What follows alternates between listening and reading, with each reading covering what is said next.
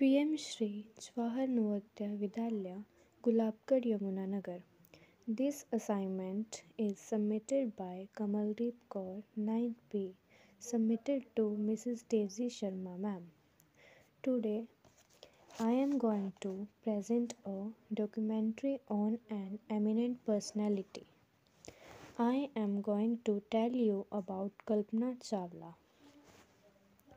Kalpana Chawla was the first woman of Indian origin to go to the space. Kalpana Chawla was born on 17th March 1962 in Haryana, India.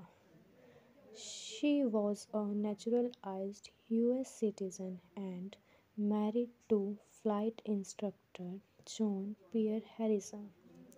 In 1984, she received a master's degree in aerospace engineering from the University of Texas. Kalpana's first space mission in the Space Shuttle Columbia was 15 days, 16 hours, and 34 minutes long. She died on 1st Feb 2003 in a Space Shuttle Columbia accident.